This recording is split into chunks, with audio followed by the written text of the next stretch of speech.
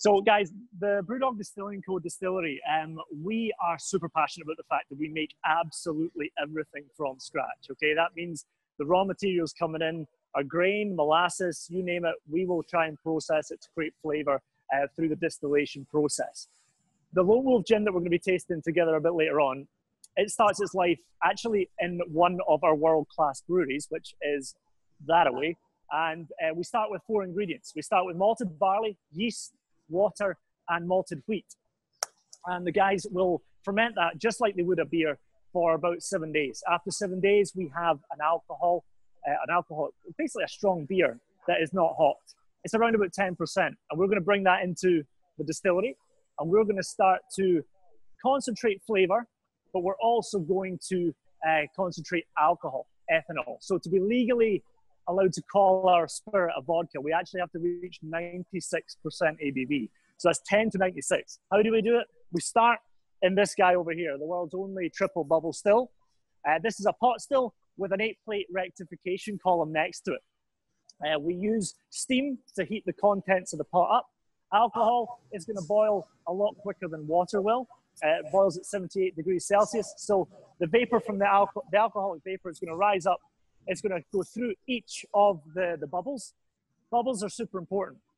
Copper is a magnificent metal which is has purifying qualities. So when it comes in contact with our spirit, it does an amazing job of softening it, actually sweetens it a little bit as well. So when we have all these bubbles, these 3 bubbles, we over accentuate the copper contact, and we just get a really, really clean spirit out of the still. The column, which kind of looks like a flute, this column is going to be responsible for taking our alcohol all the way up to 90%. So after about 6 hours of distillation, we have about 250 liters of alcohol in the tank below. We're going to repeat the process 6 times.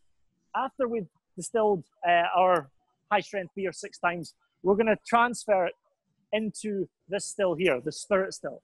And we're going to do exactly the same thing, okay? The difference, though, this time, when we add the steam and then the alcohol starts to evaporate, it's not going into an 8-plate column. It's not going into this guy.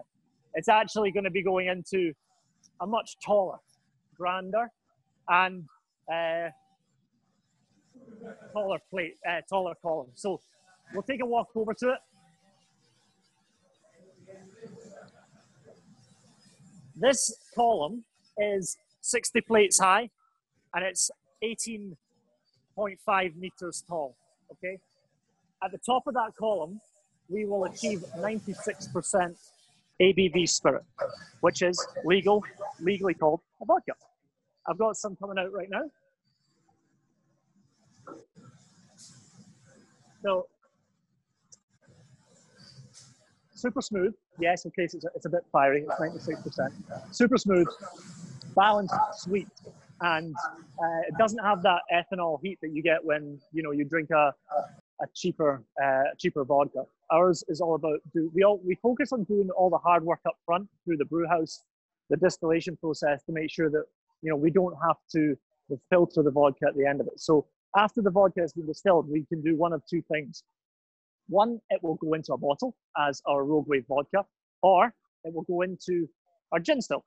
And our gin still is in the corner here.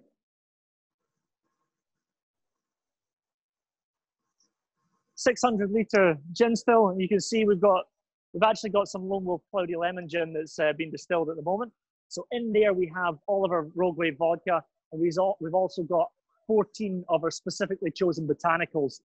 When the distillation is ongoing, what the vodka's doing is it's basically removing all the essential oils from the botanicals. It's taking them out of the skin of the lemon, the skin of the grapefruit, the skins of the juniper. It's boiling those. They're going to rise up, and they'll end up in the condenser. If you want to come a bit closer here, you'll be able to see that we have gin flowing out the top. This is about 74%. At the beginning of the distillation, which is where we're at now, we got heaps and heaps of citrus flavors. So this just smells like limoncello, and a hell of a lot of grapefruit as well. It's super delicious. Now, we obviously make multiple different styles of gin. We've got our Zealot's Heart, which is a big old juniper forward gin, which we add about 2 times the amount of juniper that we would for our Lone Wolf. We've got the Cloudy Lemon, mentioned the Cactus and Lime that we're going to launch in the next month as well. But this still can be super versatile as well. So 500 cuts. The botanical distillation for that recipe, which is orange peel, clove, mace, cinnamon, that happens in there as well. So what's really cool about this distillery is it's the fact that it's so agile. We can make any style of spirit that we want, from rum to gin to vodka to whiskey to different styles of whiskey, bourbons, grain styles. We can do absinthe if we want. We can do brandy. It's absolutely unlimited, the styles of liquid that we can produce. Over here, we've got some botanicals that have been prepped for the distillation that will happen tonight. So we've got Thai lemongrass, we've got kaffir lime, we've got lavender in there. Let me dig out the citrus at the bottom. So we've got heaps of fresh citrus. We don't use dried peel, really important. Citrus always, well, for us, must be whole peel when we put it into the still, because the oil content is just so much more than if it was dried. Over here, we have our citrus supply. So we use fresh lemons for absolutely everything that we do. The Cloudy Lemon gin, we use 18 kilos of Sicilian lemons per batch, okay? And that means that, you can't see it right now, but our fingers in the distillery typically have a couple of nicks and cuts on them because we're constantly peeling. Grapefruit is the backbone of our Lone Wolf gin in terms of citrus, and it plays a massive part of the aroma profile when we get it into a gin and tonic. So, without further ado, we have our Lone Wolf bottle. So at this point, if you guys have a Lone Wolf in front of you, or if you have a glass to hand, get some Lone Wolf in there if you've got a bottle. Hannah, do you want to go around that side? Cool. And what we're going to do is we're just going to do a tutored tasting of this delicious gin. We took 192 attempts. That makes me sound either incompetent or like a perfectionist, but it was a labor of love. And we did a massive amount of research into like, where is the best juniper grown in the world? Is it Italy? Is it the UK? Is it Scandinavia? Is it Canada? And we took juniper from all around the world, and we found that by distilling it just alongside our Rogue Wave vodka, the flavor profiles of the juniper were completely different depending on where it was grown. Italian juniper is king. It is absolutely amazing. It's so densely packed with oils that we just get an amazing profile that sits head and shoulders above every other botanical that's in the gin. We also supplement that juniper with Scots pine, and this is a really important link to Scotland. So juniper and pine from the same family. So we add fresh pine needles to the gin to kind of complement the heavy juniper flavors that we've got from the juniper.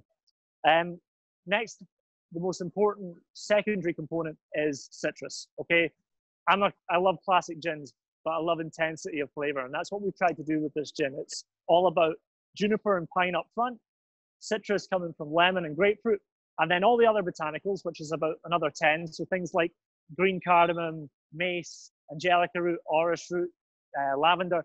These are what we call complexity builders. They're not designed to be the star of the show. They're not supposed to be the only thing that you can taste, but they're in there to just build balance and complexity. So I'll open this guy up. Amazing. I'm gonna put some ice into this as well. 50 mils. Okay, so whenever I do a tasting of anything, beer, spirits, you name it, your nose will tell you a hell of a lot more than your palate will. Okay, this is really important. So you can only taste 5 flavors, but your nose can pick up so much more. So when it comes to aroma, get the nose right in the glass. Don't be shy about it. Immediately, heaps of juniper. It's just waves of juniper, and the Scots pine is kind of lurking in the background. kind of like almost like a menthol top note to the drink as well. Behind that, I get grapefruit before lemon. Some people get it the other way around, but grapefruit is what I get. And there's an earthy quality, which is coming from the angelica and the orris root. Obviously, gin isn't designed to be drunk neat, but there's kind of like for me, there's a staple 3 test that I always use to kind of make sure that a gin is top notch. One is, does it drink well on its own? And for me, the answer is absolutely. Second, how does it sit in a gin and tonic? Okay, and I'm really, really particular about gin and tonic. Okay, so here is my prepared way of drinking a gin and tonic. Treat a gin and tonic like cocktail. Okay, do not take a 200 ml bottle of tonic and just pour till the bottle's empty. Why you shouldn't do that is because you will wash out the flavor of the gin. If you've got 1 part gin in here, my recommended ratio gin to tonic is 1 part gin to 3 parts tonic. If that's a little punchy, go 1 to 4. But my preference would be 1 to 3, and not to. Well, don't you hate it when someone, I do, when you're in a bar, bartenders serves you a gin and then just proceeds to put all of the tonic in the glass. As I said, 1 to 3 is absolutely perfect. Garnish, grapefruit is not the whole thing, but take a bit of grapefruit and then peel or wedge, up to you. And then you'll see that the flavor profile is completely relaxed. So that intense juniper has been dialed back by the fact that we've diluted the drink, but it's super balanced alongside the tonic. Good tonics shouldn't overwhelm, they should complement the gin. Cheers, by the way. The other gin that we make is Cloudy Lemon. I touched on it a moment ago, but I want to talk about it because it's something we're super passionate about. These lemons from Italy, we peel by hand in the distillery, and we add them to the LoneWolf gin in a giant tank. We let them steep for 7 days, and then after that, we filter out the lemon peel, and we have a beautifully cloudy, aromatic, citrusy, zesty gin. The inspiration for this gin was from one of our distillers, actually, Daniele. He is from Italy, and he visited home before Christmas last year. And when he came back, he brought with him some kind of classic homemade limoncello. And we were thinking about innovations in gin and what we could do. And we did something, it was a Friday evening, completely relaxed in the distillery. We just kind of were shooting the talking shop, and we mixed up limoncello with the LoneWolf gin and got heaps of ice in there, big garnish of lemon, and it worked so well. So it wasn't one of those innovation sessions where we sat down scratching our heads thinking for ages. It was one of those completely organic, one of the distillers super passionate about limoncello, and we just pulled it together. And if anybody fancies a little jaunt to Ellen to help us peel some lemons, we would be super grateful. Okay, guys, that is our virtual tour over. I hope that was super informative, super useful.